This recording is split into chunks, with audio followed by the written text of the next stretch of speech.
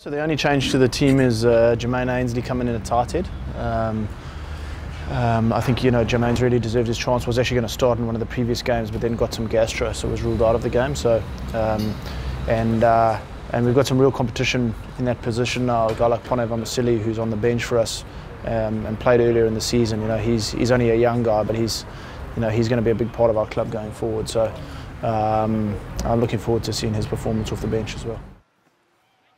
Look, I think one of the things that we want to do in our game is be confrontational, and a big part of rugby is go forward, and we feel like those players can give us that, both attack and defence.